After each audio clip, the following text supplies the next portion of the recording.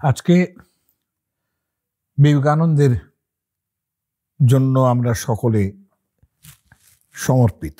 Follow ভারতবর্ষের এই ভগবৎ প্রতিম সন্তান, তার জন্য সমর্পিত আজকে। কিন্তু আমার মনে হয়েছে বারবার যে তার যে সমস্ত টেনেটস, তিনি যেভাবে সমস্ত জিনিসটা দেখেছেন, এখন অনেকেই আছেন যে বিবেকানন্দকে বোধহয় ব্যবহার করেন, সেটা আমার ভালো লাগে না। এমন তো তিনি নন যে তিনি ব্যবহৃত এবং ব্যবহৃত হবেন। সার্থকভাবে তাকে তিনি ঠিক কি ভাবছেন সেইটা বোধহয় তুলে দেওয়ার দরকার, বুঝে নেওয়ার দরকার। তাকে বুঝে নেওয়ার জন্য তার ইন্টারটেক্সচুয়ালিটি আছে, তার আরও অনেক বই পড়ার দরকার। কিন্তু একটা জায়গা থেকে তার একটা কথা খামচা দিয়ে তুলে নিলাম, বাংলা ভাষায় বলে খামচা, সেই খামচা মেরে তুলে নিলাম, তারপরে তার বলতে আরম্ভ করলাম, এটা বোধহয় ঠিক হয় না। যেমন আজকে আমার বিচার্য বিষয় যে বিবেকানন্দ হিন্দু শব্দটাকে কিভাবে দেখেছেন। আর এটা দেখতে গেলেই প্রথমেই আমার হিন্দু শব্দটা নিয়ে একটা শব্দ উচ্চারিত হতে দেখে বারবার আমি এ বিষয় নিয়ে কথাও বলেছি, কিন্তু খুব বেশি বলার সাহসই পাই না। কেননা যে সকলে তো সব বোঝেন না, এবং না বুঝেই লেখাপড়া জানা লোককে আক্রমণ করাটা ঠিক না। এই কদিন আগেই আমার একটা ভিডিওতে দেখলাম যে এই লোকটার, তিনি একজন কমেন্ট করেছেন, এই লোকটার কথা কিচ্ছু বিশ্বাস করবেন না, হ্যাঁ, হিন্দু শব্দ বেদে ছিল। এই যে কমেন্টগুলো করেন যারা, তারা কি ভেবে করেন? তাই তো লেখাপড়া কিছু করেননি সারা জীবন, কিন্তু কার কাছে শুনেছেন, কে শুনেছেন এই সমস্ত যে বিগটরি। আরে হিন্দু শব্দে তো আমার কোনো সমস্যা নেই, হিন্দু নিজেকে হিন্দু বলতে আমারও কোনো লজ্জা নেই, কিন্তু হঠাৎ করে হিন্দু শব্দটাকে আলাদা করে চাগিয়ে তোলার কি দরকার আছে? এইটা আমার নিজের সমস্যার জায়গা। যেমন আমি হিন্দু শব্দটার যে অরিজিন, সেটা সে হিন্দু বলুন, হিন্দু ধর্ম বলুন, হিন্দুদের ধর্ম, এটা বলাটা ঠিক নয়। ভারতবর্ষের ধর্ম বলুন, কোনো অসুবিধে নেই, কিন্তু হিন্দুদের ধর্ম এই শব্দটা বোধহয় খাটে না, যদিও এই শব্দটাই বহুল প্রচলিত। এমন নয় যেটা অন্য কেউ বলেছেন, রামমোহন রায় থেকে আরম্ভ করে সকলে হিন্দু ধর্ম এই শব্দটা বলেছেন, কিন্তু তারা অত চিন্তাভাবনা করে বলেননি যতটা এখন চিন্তাভাবনা করে বলার সময় এসেছে বলে মনে হয়। একটা কথা মনে রাখার দরকার যে হিন্দুরা কিন্তু হিন্দুদের নামকরণ করেননি। প্রত্যেক জাতি যারা নিজেদের নামকরণ নিজেরাই করেন, উই আমেরিকানস, উই, এই যে উই দ্য ইংলিশ পিপল, এই যে ব্যাপারগুলো থাকে, জার্মানস, এই যে নিজস্ব জাতি সংজ্ঞা যার মধ্যে থাকে, তারা নিজেদের। কিন্তু আমরা যে হিন্দু শব্দটা বললাম, এটা কিন্তু জাতি সংজ্ঞা নয়, এটা প্রথমেই বুঝে নেওয়ার দরকার আছে। কেননা ভারতবর্ষ এমন একটা জায়গা, সেখানে শুধু হিন্দু বলে দিলেই কিন্তু ব্যাপারটা হয় না। উনি কি হিন্দু এটা বলে দিলেন, এখানে বৌদ্ধরা আছেন, তারা কি হিন্দু? এখানে শিখরা আছেন, তারা কি হিন্দু? এই প্রশ্ন তো উঠে যেতে পারে, তাই না? আমি তো একটা মামলার কথাও শুনেছি যে ব্রাহ্ম সমাজ, সিটি কলেজে ব্রাহ্ম সমাজ কোনো একটা কারণে তাদের একটা কোনো বোধহয় কিছু করতে হলো, তারা বললেন আমরা হিন্দু নই, আমরা ব্রাহ্ম। তাহলে আপনি কাকে কি বলবেন? তারা হিন্দু নন? তাহলে এই যে জেনেরিক টার্মটা হিন্দু, এটা বলার একটা মহা সমস্যা তৈরি আছে। কেন? আর দ্বিতীয় কথা বলি, হিন্দু শব্দ বেদে কেন?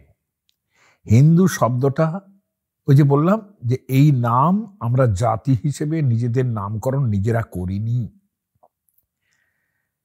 আর যারা বলছেন বেদে আছেন, তাদের বলি আমি যে বেদ কেন? বেদ তো অনেক দূরের কথা, বেদ তো অনেক দূরের কথা।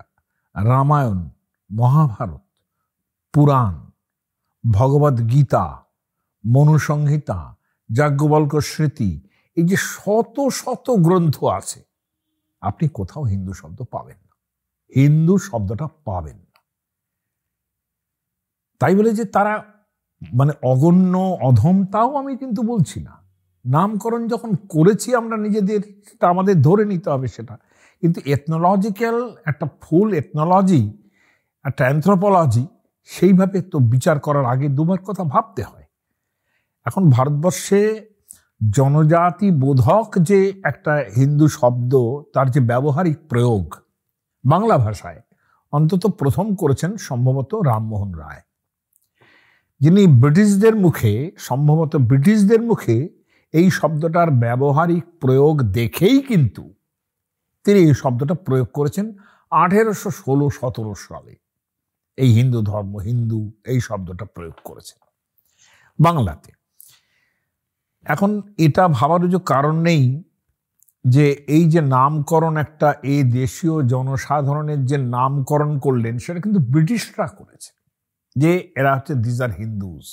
এবং কেন করেছেন সেটা অন্য কথা।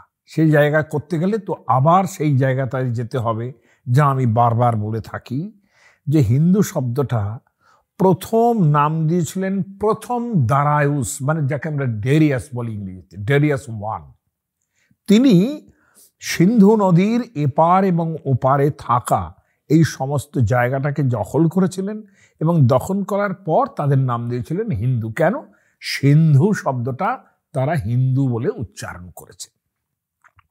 এই হচ্ছে প্রথম হিন্দু শব্দের প্রয়োগ। তারও আগে যদি দেখতে যাই, সেটাও কিন্তু ওই যে বলেছিলাম যে আমাদের যে ইন্দো ইরানিয়ান সভ্যতা, সেই ইন্দো ইরানিয়ান সভ্যতা, যারা ইন্দো ইউরোপিয়ান গোষ্ঠীর থেকে যারা আলাদা হয়ে যায়, ইন্দো এরিয়ান এবং ইন্দো ইরানিয়ান, সেই ইন্দো ইরানিয়ান গোষ্ঠী হয়তো খানিকটা আমাদের এই একেবারে যারা ইন্দো এরিয়ান তাদের সঙ্গে একটু মনোমালিন্য নানা ব্যাপারেই হচ্ছিল বলে, তারা হয়তো এই সপ্ত সিন্ধুর অঞ্চল থেকেই সরে গিয়েছিলেন, যার জন্যে এদের নাম দিয়ে গেলেন হপ্ত হিন্দু। এটা আমি আগের ভিডিও কোনো একটাই বলেছি। এখন এই যে হিন্দু শব্দের উচ্চারণ একটা অন্য দেশজ, অন্য দেশের লোকেরা শুধু একটা জিওগ্রাফিক্যাল এরিয়া ধরে হিন্দুদের নামকরণ করেছিলেন, সেটা তো পূর্ণ ভারতবর্ষের জনজাতি বোধক হতে পারে না, হওয়া উচিত ছিল না। হয়ে গেছে ওই ব্যবহারিক প্রয়োগ করতে করতে করতে করতে হয়ে গেছে। কিন্তু এটা থেকে অনেক ভালো ছিল নাকি যে ভয়ং বিষ্ণু পুরাণ যে কথাটা বলেছিল, বিষ্ণু পুরাণ অত্যন্ত প্রাচীন পুরাণ। সেই বিষ্ণু পুরাণ যেটা বলেছে যে বর্ষং তদ ভারতং নাম ভারতী যত্র সন্ততি। বর্ষ মানে জিওগ্রাফিক্যাল এরিয়া, তৎ ভারতং নাম। এই ভারতবর্ষটা যে জিওগ্রাফিক্যাল এরিয়া, তারা কিভাবে দেখেছেন যে উত্তরঙ্গাৎ সমুদ্রশ্চ হিমাদ্রেশ্বৈব দক্ষিণম, হিমাদ্রির দক্ষিণ দিকে আর সমুদ্র থেকে উত্তর দিকে, এই যে পূর্ণ অংশটা, এইটা ভারতবর্ষ। এবং বর্ষং তদ ভারতং নাম, এটা হচ্ছে ভারতবর্ষ। বর্ষ মানে ভূমিখণ্ড। বর্ষ মানেও অর্ধেক লোক জানে না, এটা আপনাদের বলে দিলাম আমি। বর্ষ মানে ভূমিখণ্ড, যার জন্যে বিভিন্ন জায়গাকেই জম্বুদ্বীপ বর্ষ, অমুক বর্ষ, তমুক বর্ষ, এরকম আমাদের প্রচুর আছে পুরাণগুলোর মধ্যে। শ্বেতবর্ষ অনেক আছে, আমি সেই বর্ষের মধ্যে যাচ্ছি না। কিন্তু বর্ষং তদ ভারতং নাম, এবং তাদের সন্তানদের কি বলা হবে? ভারতী যত্র সন্ততি, তারা সব ভারতের সন্তান। এই যে ব্যাপারটা, এই যে পুরো জনজাতি বোধক একটা শব্দের সঙ্গে পুরো ভারতবর্ষের জিওগ্রাফিক্যাল এরিয়াটাকে মিলিয়ে দেওয়া, এইটাই তো আমাদের সবচেয়ে বড় সংজ্ঞা হতে পারত। সেটা হয়নি। কিন্তু এই হিন্দু শব্দটা যারা তৈরি করলেন, অর্থাৎ ভিনদেশী, আমি বলবো ভিনদেশী, কারণ পারসিকরা যেটা করেছিলেন ভিনদেশী বলবো, সেটা এই যে চালু হয়ে যাওয়া, তার একটা বড় কারণ, সেটা কিন্তু আনুমানিক 1200 থেকে 1400 খ্রিস্টাব্দ পর্যন্ত এই 300 বছর ধরে ভারতীয় যে প্রাদেশিক রাজ্যগুলির সঙ্গে মুসলমানদের যে রাজনৈতিক দ্বন্দ্ব চলেছে, সেই দ্বন্দ্বে মুসলমান রাজশক্তি কি করেছে?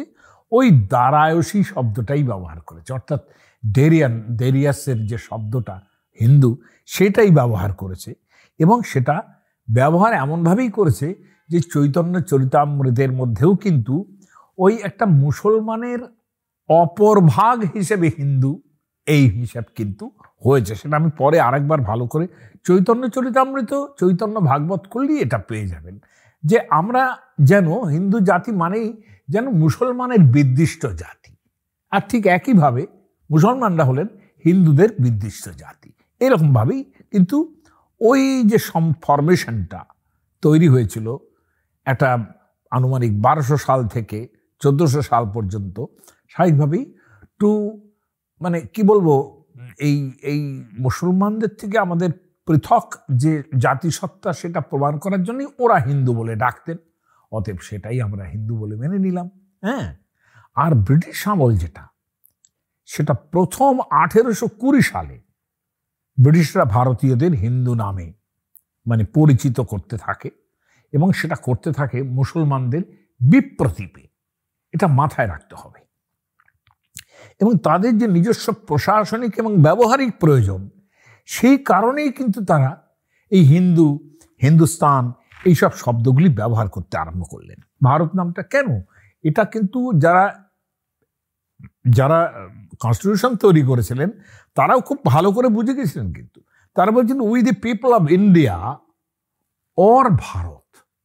ভাবুন একবার, এখন তো ভারতও চালানোর চেষ্টা হচ্ছে। We the people of India মানে ইন্ডিয়া বলতেই কিন্তু আবার অন্য দেশীয় শব্দ, অর্থাৎ হিন্দুকে সপ্ত সিন্ধুর সপ্ত হিন্দু, এই হপ্ত হিন্দু, হিন্দুটাকে ইরানিয়ানরা যেরকম তার হ দিয়ে উচ্চারণ করেছে, আবার আর একটা গোষ্ঠী রোমান গ্রিক এরা যারা, তারা ওই স্যাটেম ল্যাঙ্গুয়েজ অমুক তমুক, তারা ইন্দু অর্থাৎ ইন্ডিয়া, তার থেকে এইভাবে বলার চেষ্টা করেছে। কিন্তু ওদের পুরাতন শব্দ নিয়ে যদি আমরা ইন্ডিয়াটাকে বলি, তাও আসে, মানে যে ওই হিন্দুর মতোই আসে, সেটা we the people of India, ইন্দু। হ্যাঁ, আর একদিকে অর ভারত। কিন্তু কেউ তো হিন্দু বললেন না, we the people of India or Hindu বললেন না তো। আম্বেদকর কনস্টিটিউশন যারা তৈরি করেছেন তারা বললেন না তো এটা।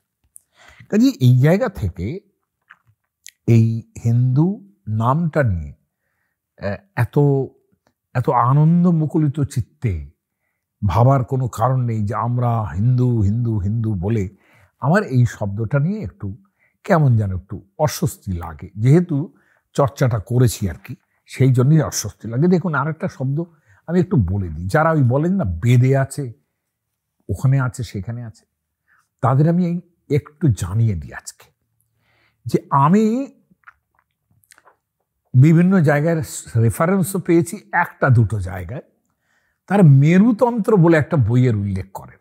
মেরুতন্ত্র, এই বইটা অত্যন্ত অর্বাচীন তন্ত্র, ইট ইজ নট মহানির্বাণ তন্ত্র, অথবা অথবা এটা প্রাণতোষিণী তন্ত্র নয়, এই ধরনের কোনো রুদ্রজ আমল নয়, এটা অত্যন্ত অর্বাচীন একটা তন্ত্রর বই, যেটা কতকাল ধরে কত অর্বাচীনভাবেও যে তন্ত্র লেখা হয়েছে, অথচ এই হিন্দু নামটা আছে বলেই কিন্তু আজকাল প্রমাণ করার চেষ্টা হয় যে রুদ্র এই একেবারে মেরুতন্ত্র শব্দটা, মেরুতন্ত্রের বইটা একবারে খ্রিস্টীয় 4th-5ম শতাব্দীতে তৈরি হয়েছে।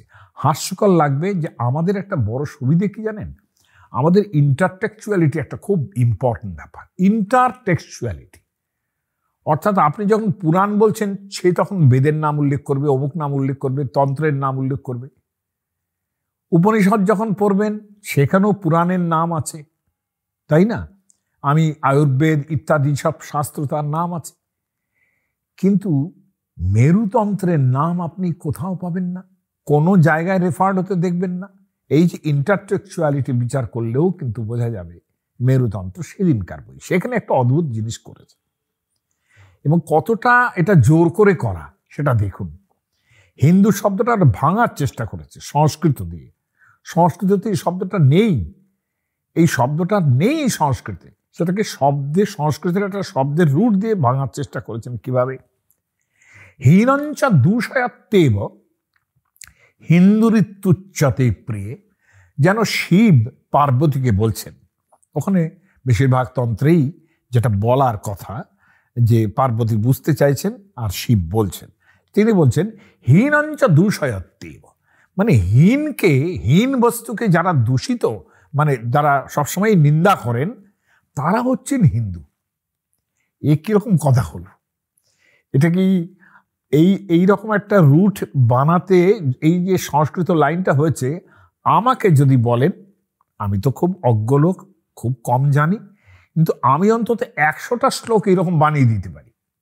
এই যে হীনঞ্চ দূষয়ত্বে বা এই ধরনের গোছের 100টা লোক সংস্কৃতের ছন্দে বানিয়ে দিতে পারি, আমার কোনো সমস্যা নেই। কিন্তু এই টেক্সটটা দেখে বোঝা যাবে যেটা জোর করে করা। হীনকে যারা নিন্দা করে, হীন জিনিসকে যারা নিন্দা করে, তারা শুধুমাত্র হিন্দু হতে যাবে কেন?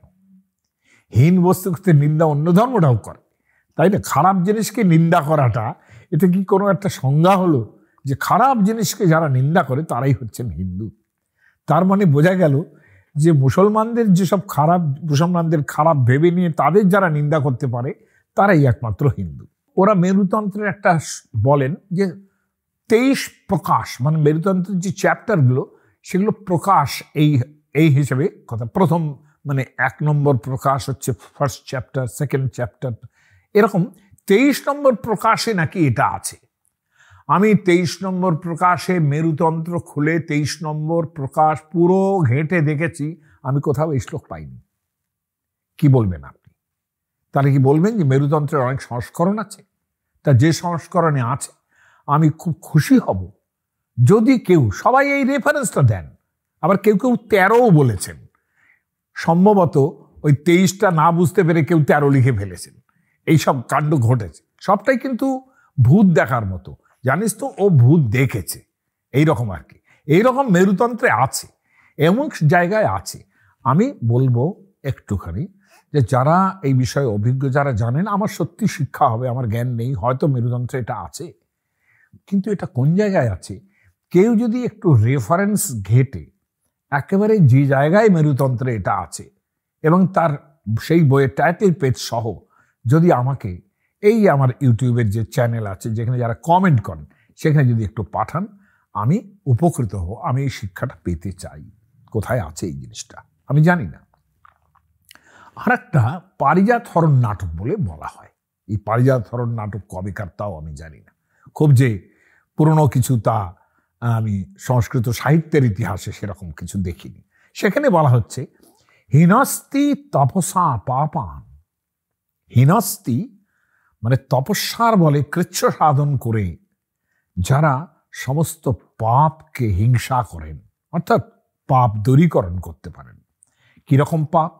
দৈহিকান দুষ্ট মানসান, দৈহিক পাপ এবং দুষ্ট মানস, অর্থাৎ খারাপ মনের যে মধ্যে যে সমস্ত পাপ আসে সেগুলো যারা দূর করতে পারেন। কিসের দ্বারা? হেতিভি শত্রুবর্গঞ্চ। আর শত্রুবর্গকে যারা, হেতি মানে হচ্ছে আয়ুধ, এই শব্দটা বৈদিক শব্দ, সেই শব্দটা প্রয়োগ করেছেন কত বুদ্ধি করে, হ্যাঁ, যে পারিজাত হরণ নাটকের মতো অর্বাচীন একটা গ্রন্থে হেতিভি, হেতি মানে আয়ুধ, অস্ত্রশস্ত্র, অস্ত্রশস্ত্র দিয়ে যারা শত্রুবর্গকে হিংসা করতে পারে, স হিন্দু রীতি উচ্চতে, তাকে হিন্দু বলে। আমি এরকম একটা সংজ্ঞা যে একটা জাতিগতভাবে হতে পারে যে যারা শত্রুবর্গকে অস্ত্র দিয়ে মারতে পারে তারা হিন্দু, প্রকটভাবে এইরকম একটা সংজ্ঞা ভারতবর্ষীয় মানুষের কোথাও আসেনি। বৌদ্ধ বলুন, শিখ বলুন, কোনো জায়গায় এইভাবে আসেনি। এর থেকেই আরো বোঝা যায় যে একটা হিংসা নিয়েই কিন্তু হিন্দু শব্দের এই সমস্ত সংজ্ঞা যারা তৈরি করেছেন তাদের প্রতি আমার নমস্কার রইল।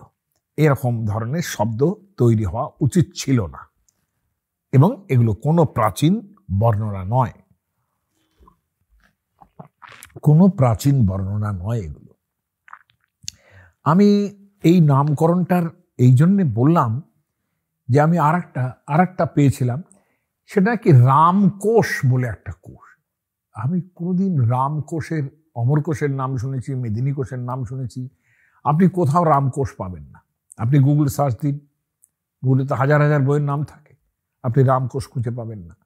সেখানেও ওই হিন্দুদের নিয়ে একটা দুটো লাইন এইরকম আছে, যেখানেও কিন্তু ওই হিংসার একটা ব্যাপার তৈরি হচ্ছে। যারা হিংসা করতে পারে ভালো, তারা হিন্দু। আমি যদি এইরকম একটা সংজ্ঞা তৈরি হয় যে একটা জাতি যে শত্রুবধ করতে পারে, এরকম যদি জাতির সংজ্ঞা হয়, আমি এই সংজ্ঞাটা মেনে নিচ্ছি না, আমি এই সংজ্ঞাটা পছন্দ করছি না। এরকম ধরনের জাতি সংজ্ঞা হওয়া উচিত নয়।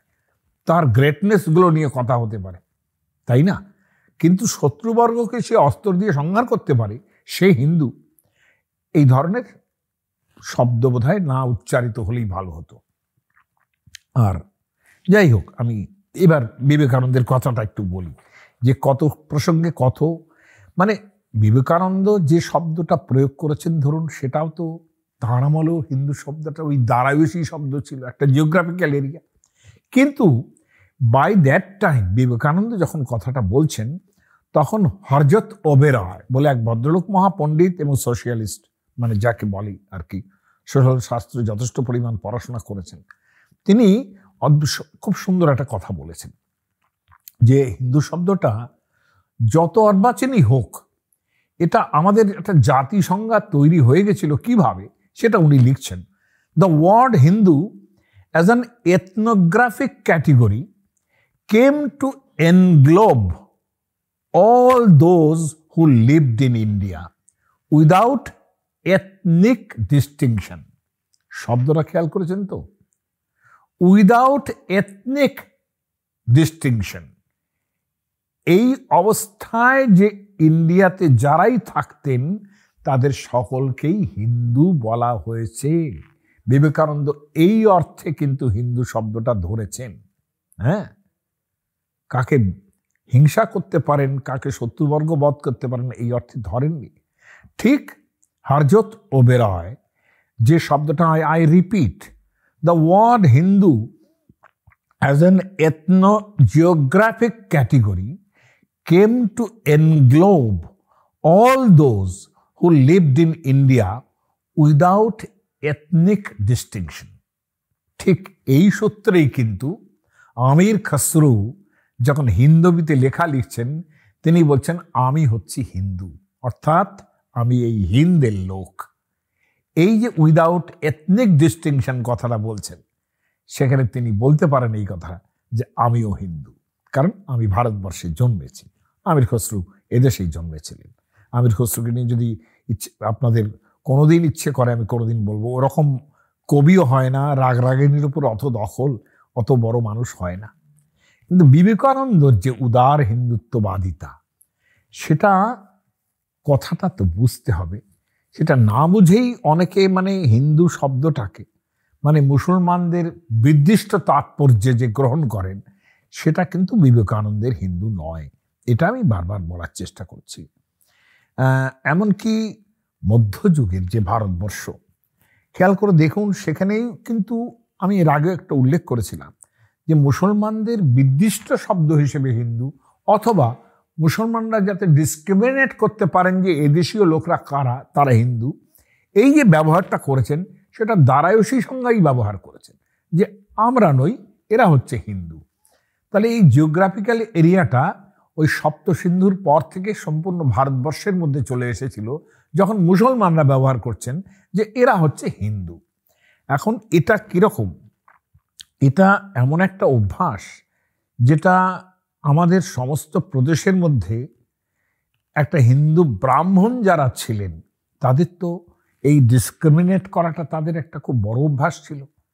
তারা তো শূদ্র অন্তজ জাতিকেও একটা ব্যবহার করেছেন যে একটা তাদের ডিসক্রিমিনেট করেছেন, তারা খুব খারাপ এরকমভাবে। বিবেকানন্দ, গান্ধী কিংবা অন্যান্য মহাত্মা যারা আছেন, এই বিষয়ে তো তারাও লড়াই করেছেন সেই ব্রাহ্মণ্যবাদের বিরুদ্ধে।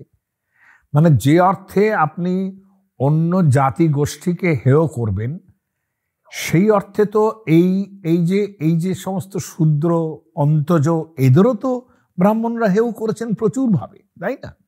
বিশেষত উচ্চবর্ণের হিন্দু যারা ছিলেন। এখন সেহেতু মুসলমান শাসকরা যারা ছিলেন তারা সিংহাসনে বসেছিলেন মানেই তারা রাজদণ্ড চালাচ্ছেন। সেখানে ধর্মান্তরিত করা থেকে আরম্ভ করে যে প্রশাসনিক অনুষঙ্গ যে সমস্ত থাকে, সেখানে মুসলমানরা অবধারিতভাবে বিদ্বেষটা করতেন হিন্দুদের, তাই না? এটা তাদের পক্ষে স্বাভাবিক ছিল, কারণ তারা এটা পছন্দ করছেন না, হিন্দুদের তারা পছন্দ করতেন না। কিন্তু উল্টো দিকে কীরকম চিরাভ্যস্ত, এই যে মুসলমানদের বিদ্বেষে চিরাভ্যস্ত হিন্দু অনেক দিন ধরে সেই বিদ্বেষে যারা ছিলেন, সেই হিন্দুরা মুসলমানদেরও একইভাবে বিদ্বেষ করতে আরম্ভ করলেন, তাদের ঘেন্না করতে আরম্ভ করলেন। তাদের ছোঁয়া খেলে তারা ছোঁয়া হলেই তারা আর ভাত খাবেন না। যে কোনো, আমি নিজের চোখে দেখেছি যে আপনি হিন্দুর বাড়িতে মুসলমান এলে, ছোটবেলায় দেখেছি যেসব পাত্র আমাদের ঠাকুর সেবায় ব্যবহার হতো, সেই পাত্রগুলোতে কিন্তু তারা খেতে দিতেন না, অন্যভাবে খেতে দিতেন, অন্য পাত্রে দিতেন। সে পাত্রটি ভালোই হতে পারে, কিন্তু পাত্রটা একই পাত্র ব্যবহার করতেন না। এই যে ছোঁয়াছুঁয়ির ব্যাপারটা, সেটা যেমন হিন্দুদের মধ্যে ছিল, আশ্চর্য লাগবে শুনলে, সেটা মুসলমানদের মধ্যেও কিন্তু তৈরি হয়ে গেছিল। এটা আমার কাছে একটু যদি শোনেন যে জবন হরিদাস যখন বৈষ্ণব ধর্ম পালন করছিলেন চৈতন্যের ইনফ্লুয়েন্সে, তিনি তো বৈষ্ণব হয়ে গিয়েছিলেন, তিনি 3 লক্ষ হরিনাম করতেন ইত্যাদি, আপনারা জানেন এটা। হ্যাঁ, এখন সেই ধর্মটা ঠিক হচ্ছে কিনা, এটা মুসলমানরা তাকে কি বলছেন? মুসলমান একজন মুলুকপতি, হ্যাঁ, যেটা চৈতন্য ভাগবত এবং চৈতন্য চরিতামৃতকার যেগুলো বলছেন, একটা মুসলমান মুলুকপতি তাকে বলছেন। এবং হিন্দুদের আচার অভ্যাস এবং স্পর্শ এবং অস্পর্শের যে নিয়মগুলো, সেই যে মানসিকতা, সেটা কিরকম মুসলমানেরাও পালন করছেন, এটা কি সঙ্গদোষ নাকি সঙ্গের গুণ জানি না। হিন্দুরা যেমন ছোঁয়া করবো না। এখানে দেখুন, আমি একটা প্যারাগ্রাফ পড়ছি, হ্যাঁ, হরিদাসকে বুঝিয়ে বলছেন মুলুকপতি, আমি একদম কোট করছি মধ্যযুগীয় সাহিত্য থেকে। বলছেন, আপনে জিজ্ঞাসে তারে মুলুকের পতি, কেনে ভাই তোমার বিরূপ দেখি মতি। তোমার তো বুদ্ধিটা বিরূপ দেখছি। একজন মুসলমান মুলুকপতি হরিদাসকে বোঝাচ্ছেন, জবন হরিদাস তাকে বোঝাচ্ছেন, মানে মুসলিম হরিদাসকে বোঝাচ্ছেন। কত ভাগ্যে দেখো তুমি হইয়াছ জবন, তবে কেনে হিন্দুর আচারে দেহ মন। তাহলে কেন কত ভাগ্যে তুমি জবন হয়ে জন্মেছ, মুসলমান হয়ে জন্মেছ, তুমি হিন্দুর আচারে কেন মন দেবে? এই লাইনটা আমার কাছে সাংঘাতিক। মুলুকপতি বলছেন, আমরা হিন্দুরে দেখি নাহি খাই ভাত।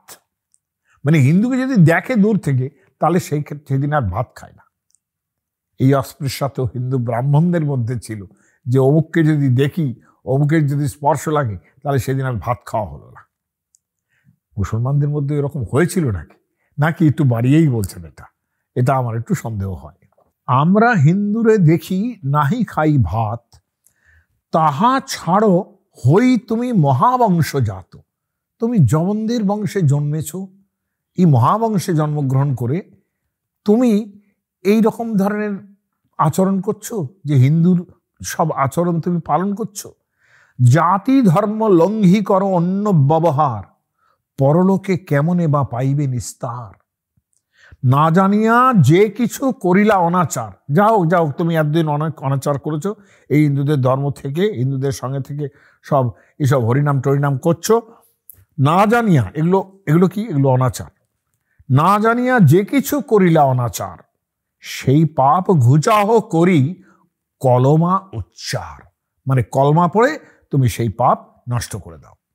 তাহলে এই যে কথাটা, এটা কিরকম ধরনের কথা হলো, আমার এটা জিজ্ঞাসা হয়, তাই না? যে এটা কি মানে মুসলমানদের মধ্যেও কিন্তু এই ছুচিবাতি চলে এসেছিল হিন্দুদের সম্বন্ধে। আমি কেন বলছি কথাটা বারবার, যে এই সময়েই কিন্তু সবচেয়ে বেশি করে এই যে সময়টা চলছে, এই মধ্যযুগীয় সময়, এই যে বিদ্বেষ দুই পক্ষের, সেটা কিন্তু সবচেয়ে বেশি পরিমাণ দেখা গেছে। এটা লক্ষ্য করেই কিন্তু আমি বারবার বলছি যে ওদের বিদ্বিষ্ট শব্দ এটা। ঠিক এইখানে দাঁড়িয়ে এই যে হিন্দুয়ানি, এই যে আমরা হঠাৎ করে হিন্দু হিন্দু বলে একটা যে আমরা বারবার উচ্চারণ করি আর কি, হ্যাঁ, একটি ধর্ম সম্প্রদায়ের প্রতি আমার কোনো রকম, যারা এই হিন্দু নিয়ে করছেন তাদের প্রতি আমার কোনো রকম বিরাগ নেই। তারা আমার শ্রদ্ধার মানুষ, তারা হিন্দুকে যে উৎসাহ দিচ্ছেন, তারা উচ্চতায় রাখছেন, খুব ভালো। কিন্তু কেমন করে রাখছেন এইটা আমি শুধু বলি, শুধু একটা জিনিস বলি যে এইভাবে এই শব্দের দ্বারা অন্য কিছু মিন করবেন না, কিংবা এটা মিন করবেন না যে বিবেকানন্দ এই রকম হিন্দুকে পছন্দ করেছেন যারা মুসলমানদের বিদ্বিষ্ট শব্দ হিসেবে, হ্যাঁ, যারা মুসলমানদের বিদ্বেষ করতে হবে, এইরকমভাবে মানে বিবেকানন্দ ভেবেছেন এইটা একটা রাজনৈতিক হিন্দুত্ব তৈরি হয়ে যায়, যেটাতে আমার বোধহয় কিছু বোধহয় আমার আপত্তি আছে। অর্থাৎ হিন্দুত্বের একটা টিপ পরে নিলাম, এইটাই হিন্দুত্ব, এটা কিন্তু ভাবাটা কোনো কারণ নেই। মানে এক্ষেত্রে সবসময় the Muslims they get the other, এইটা হয়ে যায়। ঠিক যেরকম ব্রাহ্মণ্যবর্গ এককালে শূদ্র এবং স্ত্রী ত্রিলোককে দ্য আদার এই হিসেবে দেখেছেন, সেই রকম যেন হয়ে যায় যে these are all the other, the others, এরকমটা নয়। বিবেকানন্দর হিন্দু কীরকম এটা হতে পারে সেটা একটুখানি আপনার তাঁর কথা থেকেই বলি। অতীতে যত ধর্ম সম্প্রদায় ছিল, মানে বিবেকানন্দ যেখানে যেখানে হিন্দু শব্দটা উচ্চারণ করছেন, সেই জায়গা থেকে এইটা আজকে প্রমাণ করার দায় নেই যে যা আমরা হিন্দু বলতে এই এখন এই পরিমণ্ডলে বুঝতে পাচ্ছি, সেই হিন্দুকে বিবেকানন্দ বলেছেন তা কিন্তু নয়।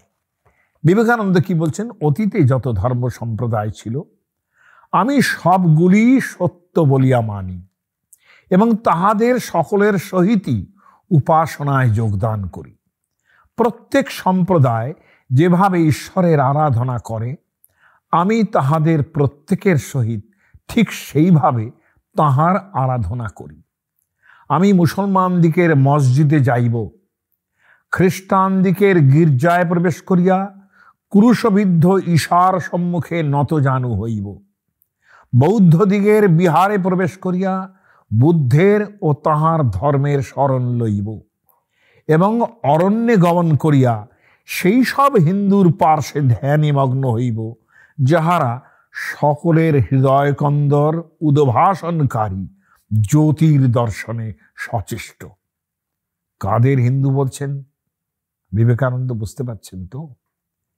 সেই সব হিন্দুর পার্শ্বে ধ্যানে মগ্ন হইব যাহারা সকলের হৃদয় কন্দর উদ্ভাসনকারী জ্যোতির দর্শনে সচেষ্ট। ভাবতে পারা যায় কি বিবেকানন্দ হিন্দু বলতে কাকে মিন করছে? বিবেকানন্দ হিন্দু ধর্মের যে উদার অবভাস তৈরি করেছিলেন, সেটার সঙ্গে এক ধরনের অনভিষ্ট জাতীয়তাবাদ যুক্ত করে দেওয়াটা ঠিক নয়। এটা কোনো সন্দেহ নেই যে বিবেকানন্দ যখন শিকাগোয় গেছিলেন, সেখানেও যে তিনি একটা কোনো জাতীয়তাবাদ প্রকাশ করেননি তা নয়, কিন্তু অবধারিতভাবে সেই জাতীয়তাবাদ হিন্দু ধর্মের সঙ্গে যুক্ত হয়েছে, তাও আমি অস্বীকার করি না। আচ্ছা, এখন এই ব্যাপারটা, এই যে ধর্মের সঙ্গে যুক্ত হওয়াটা, জাতীয়তাবাদ যুক্ত হওয়াটা, সেই হিন্দু ধর্মটা কীরকম হিন্দু ধর্ম সেটা আমি একটু আগে বলার চেষ্টা করেছি। ভারতবর্ষের স্বাধীনতা পূর্ব সময়ে হিন্দু এবং হিন্দুত্বের যে সংজ্ঞা তৈরি হয়েছিল, যেখানে ইংরেজ শাসনের বিরুদ্ধে সমগ্র ভারতবর্ষের মানুষকে আমরা একটা একত্র করার যে ব্যাপার ছিল, আহ্বান ছিল, সেখানে ধর্ম হিসেবে কোনো বর্জনীয়তার ইতিহাস কিন্তু ছিল না। এবং পরিভাষায় যেটাকে আমরা মানে এক্সক্লুসিভিস্ট পলিটিক্স বলি, সেটাও যদি রাষ্ট্রীয় ক্ষমতা দখলের উপকরণ হয়, সেখানে যদি হিন্দুত্ব একটা হাতিয়ার হয়ে ওঠে, সেখানেও কিন্তু এই এক্সক্লুসিভিজম ছিল না, যেখানে মুসলমানরাও সেই আন্দোলন করেননি। তারা কিন্তু হিন্দুদের সঙ্গেই আন্দোলন করেছেন ভারতবর্ষের মুক্তির জন্য। কাজে সেই জায়গায় দাঁড়িয়ে তাদের এক্সক্লুডটা করবো কিভাবে? বিবেকানন্দও করেননি। বিবেকানন্দ যে হিন্দু এবং হিন্দুত্ব, সেখানে একটা অদ্ভুত ধরনের করুণার আশ্রয় আছে, তার অশ্রুবর্ষণ আছে সেখানে। উত্তর ঔপনিবেশিক কালে মানে এখন মুসলিম লীগ যেটা তৈরি হয়েছিল, তার বিপরীতে কি আমরা হিন্দু লীগ তৈরি করতে পারি? We cannot do that. আমাদের মধ্যে অনেক উদারতার জায়গা আছে, সেটা তো ভাবতে হবে। এবং জাতীয়তাবাদের ক্ষেত্রেও এইরকম হিন্দু জাতীয়তাবাদের কোনো কপট নাট্যরঙ্গ কিন্তু শিকাগো বক্তৃতাতেও ছিল না। অবশ্যই জাতীয়তাবাদ ছিল এবং হিন্দুত্বের সঙ্গেও সেটা মিশেছিল, কোনো সন্দেহ নেই। কিন্তু সেই হিন্দুত্ব এবং সেই জাতীয়তাবাদ অবধারিতভাবেই তৎকালীন যে কলোনিয়ালিজম ছিল তার থেকে মুক্ত হওয়ার জন্যে হিন্দু মুসলমান সকলকে একত্র করেই কিন্তু সেই হিন্দু সম্প্রদায়ের উত্থানের কথা বিবেকানন্দ ভেবেছিলেন। হিন্দু এবং হিন্দু ধর্ম বলতে স্বামী বিবেকানন্দ কি বুঝেছিলেন, সেটা তিনি কিন্তু মোহাম্মদ সরফরাজ বলে এক ভদ্রলোক ছিলেন, মোহাম্মদ সরফরাজ হোসেন, তাকে লেখা একটা চিঠিতে বিবেকানন্দ লিখছেন, বেদান্তের মতবাদ যতই সূক্ষ্ম ও বিস্ময়কর হোক না কেন, কর্মপরিণত ইসলাম ধর্মের সহায়তা ব্যতীত তাহা মানব সাধারণের অধিকাংশের নিকট সম্পূর্ণভাবে নিরর্থক।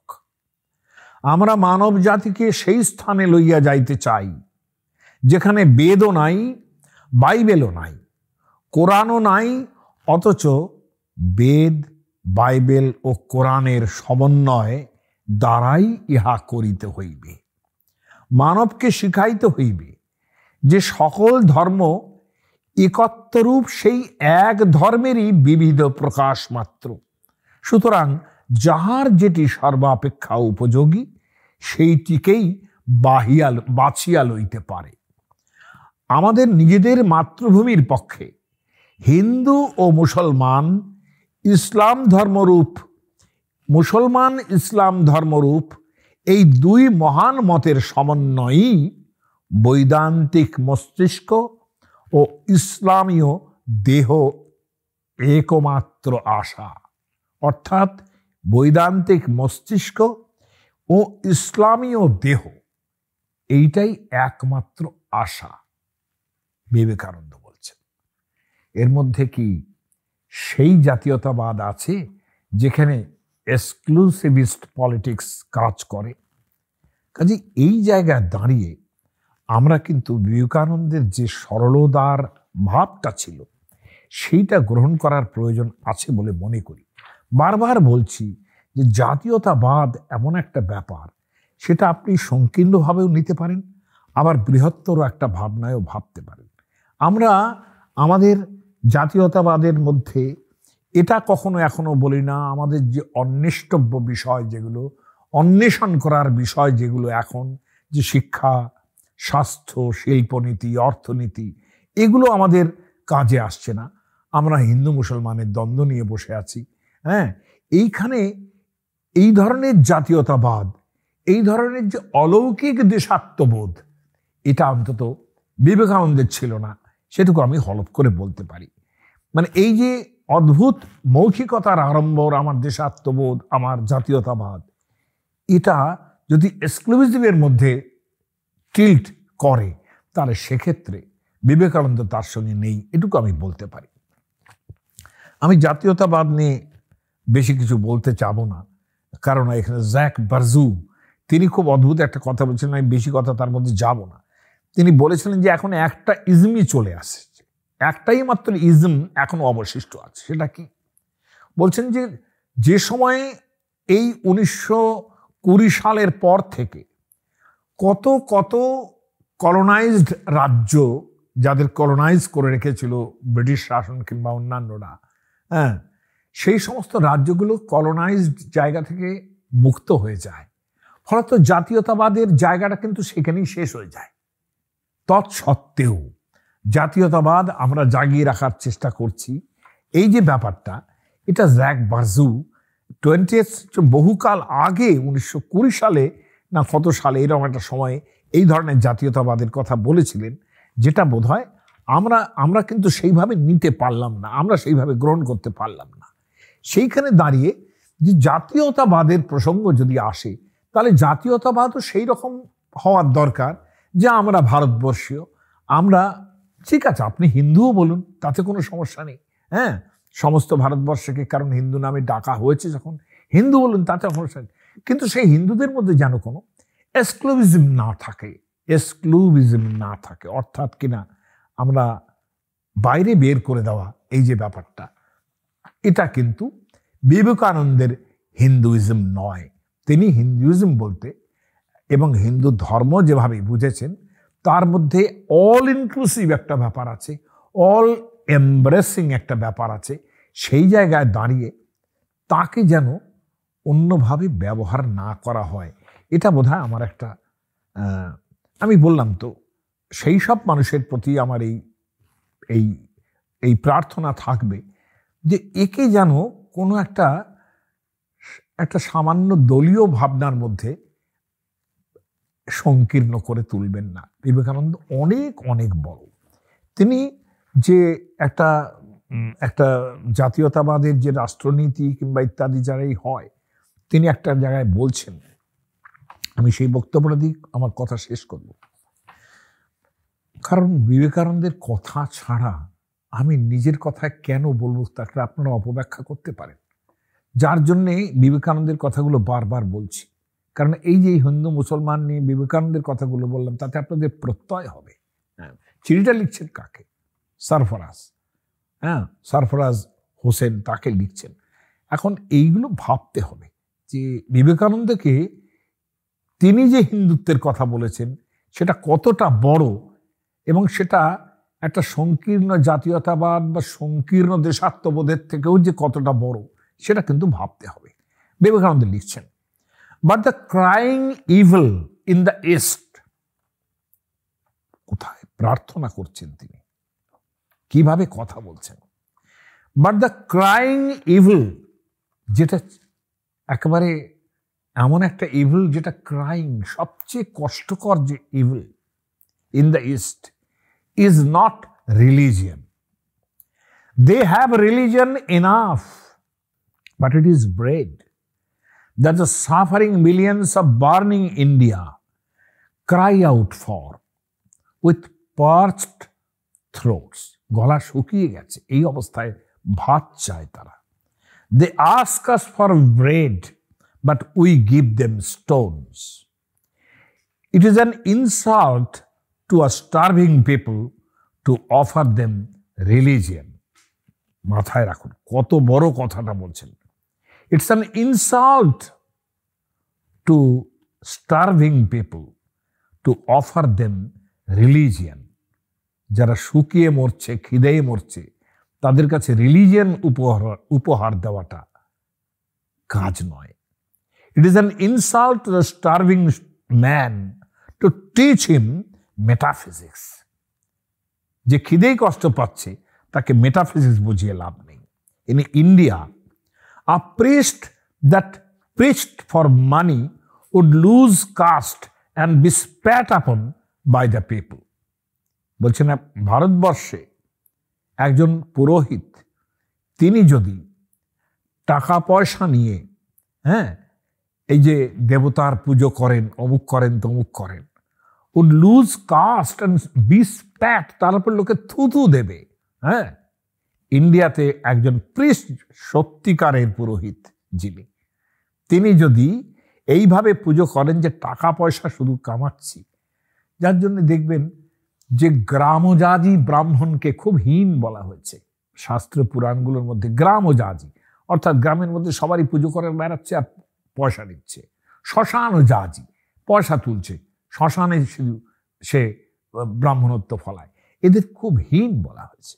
সেই কথাটাই বিবেকানন্দ বলছেন, in India a priest that প্রিচড for money, পয়সা নিয়ে শেখাচ্ছে এরকম যে পুরোহিত, would lose caste and be spat upon by the people.